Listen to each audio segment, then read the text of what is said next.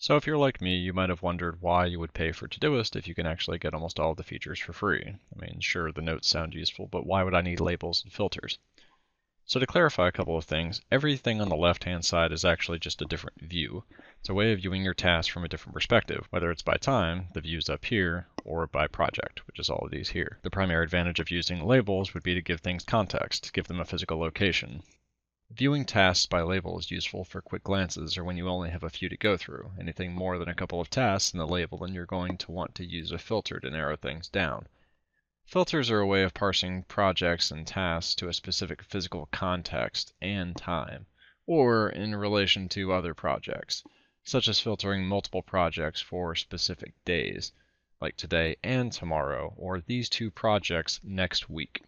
Here I've created a couple based on location and today, so I can narrow down what my focus is in a particular location on that exact day. You could go further and sort of filter it by time or different projects and narrow it down even further. However, I've just got it nice and simple here between two locations, home and work. You can get away with just using a couple of these filters based on the locations that you spend most of your day in.